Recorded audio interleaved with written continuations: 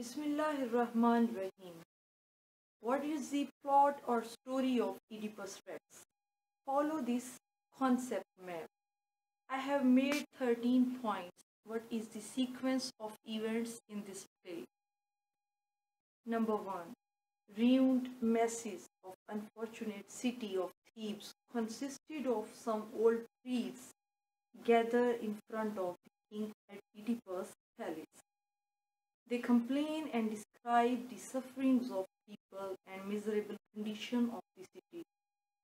Number 2. Oedipus himself steps forward to listen to their voice. Here Oedipus' sense of responsibility and love for his message is revealed. Number 3. After listening to the people, he informs the elderly priest that he is not unaware of the sufferings of his people. He already has sent Creon towards Delphi. Delphi, the sacred place. Number 4.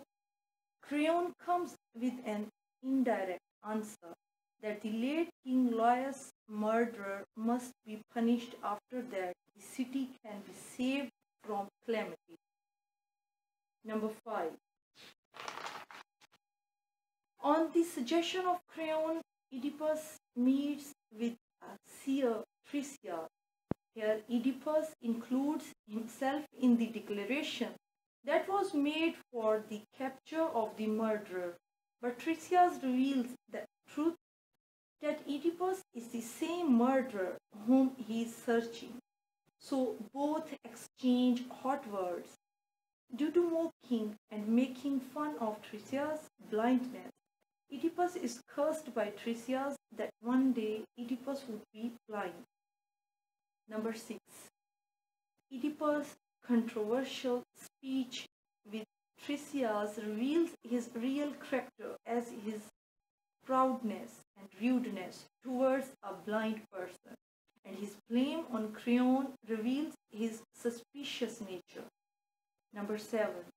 Jocasta is there to make both Oedipus and Creon understand that quarrel will make the matters worse. Number 8. The messenger from Corinth comes with the news of King Polybus' death. Here first Oedipus, then Jocasta make fun of the oracle, especially Jocasta cites how she had to lose her child due to oracle. Number 9. Late King Laius' messenger is also called out when the Corinthian messenger informed that the child was given by Laius' shepherd. Number 10. Now truth is as clear as day. Number 11. As a result, after knowing the truth, Jocasta commits suicide and Oedipus makes himself blind and helpless. Number 13. Here I am describing Coleridge's point of view. Coleridge placed the plot of this play among one of the best constructed plots of the world. Thank you.